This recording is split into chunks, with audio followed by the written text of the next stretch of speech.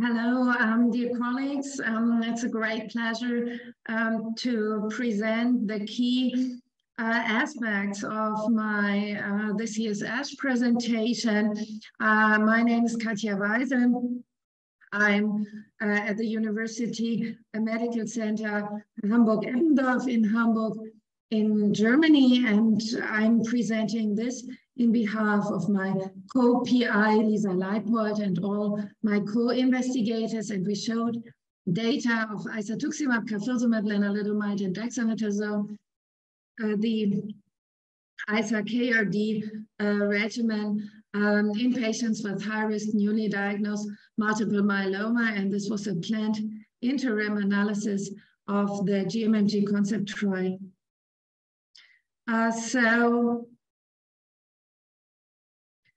We all know that patients with high-risk multiple myeloma show still a significantly impaired outcome, especially recently the GAIN-1Q entered clearly the overall spectrum of the high-risk features.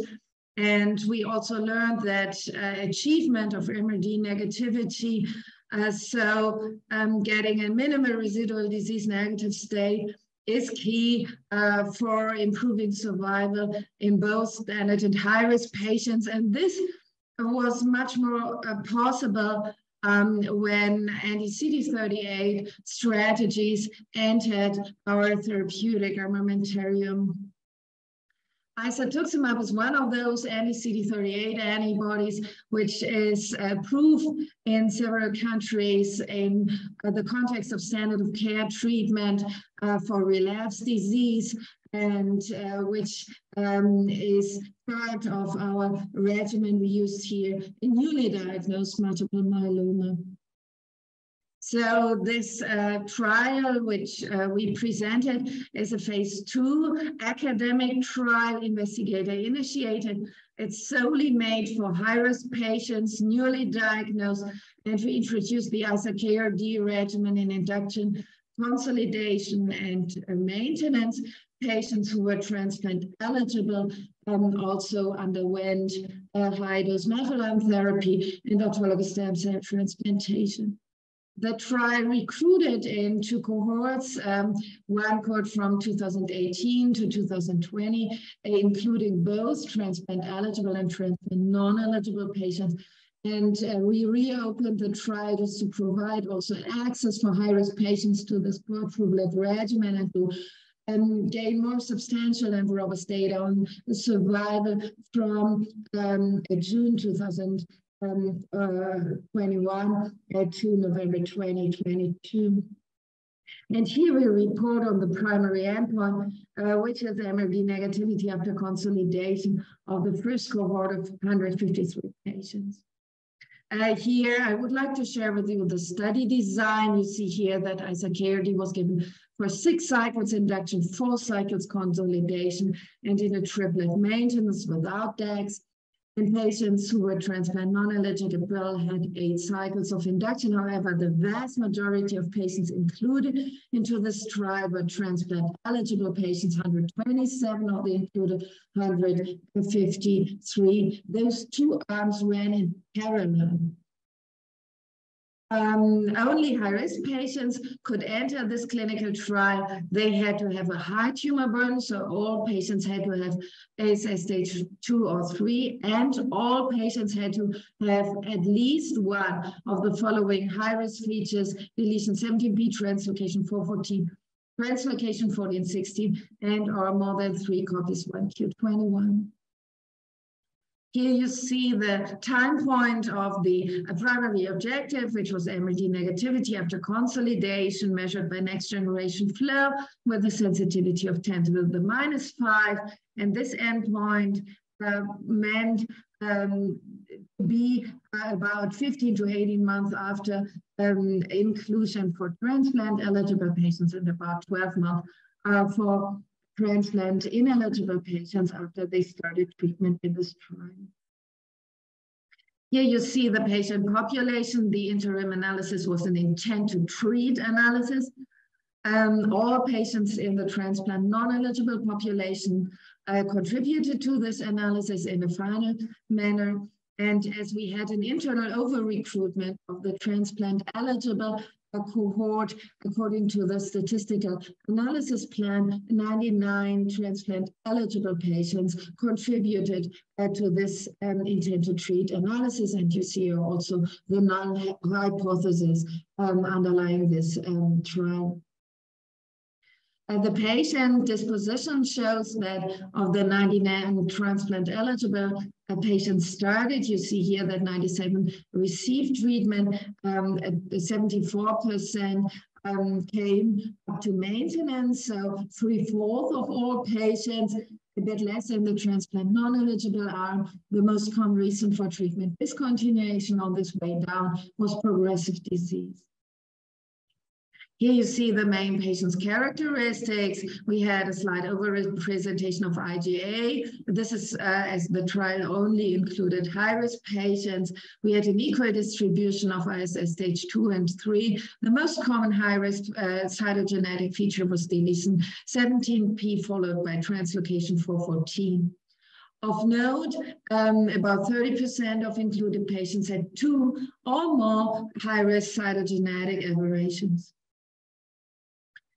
This is the primary endpoint. This is the key result. And we saw in the central lab analysis in an intent to treat analysis that the MRD negativity rate after consolidation was 67.7% for transplant eligible and 54.2% for transplant non-eligible patients. And this trial was statistically significant.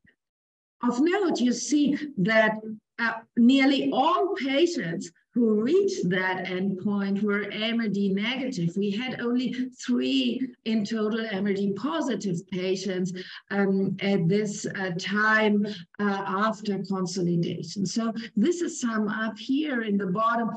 72 transplant eligible patients reached end of consolidation, 66 had an evaluable MRD result, 63 were MRD negative.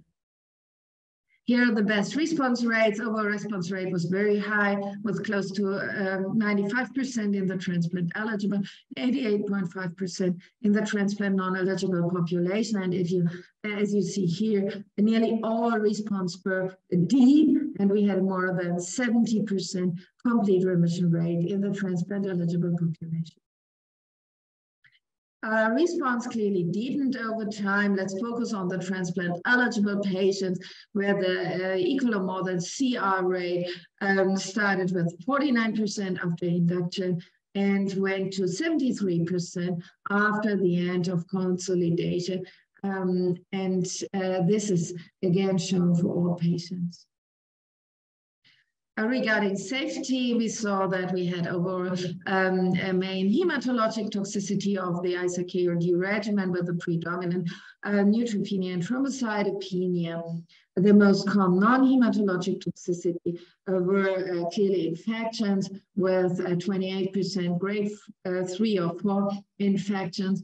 We had no signal in the transplant eligible arm for an increase in cardiac events in this quadruplet regimen. In the transplant non-eligible arm with age up to 87 when recruited, we had a bit expected more cardiac events. We had a few infusion-related reactions only in cycle 1, and overall a low rate of peripheral neuropathy. So in conclusion, we can clearly state that treatment with Isa-KRd, newly diagnosed multiple myeloma, plus minus high-dose melphalan and autologous stem cell transplantation, when Isa-KRd is given in induction and consolidation, induced very deep responses. The trial met the primary endpoint of MRD negativity post-consolidation, reached statistical significance with a 67.7% MRD negative transplant eligible and 54.2% MRD negative transplant non-eligible patients. 74% of patients included into the trial reached the primary endpoint. 63 of 66 available transplant-eligible patients were MRD negative at the end of consolidation. We had high and deep response rates in both transplant-eligible and non-eligible patients, with responses deepening over time. Isa-KRd overall is well tolerated. The overall safety profile was consistent with previous reports about the individual drugs. And now the trial is fully enrolled, and we are looking on additional analysis on survival and high-risk subgroups, so that we think that our data clearly support the use of optimized quadruplet therapy in first-line treatment, especially in patients with high-risk disease. And this was, and I would like to thank all the contributing centers in Germany, a really joint effort.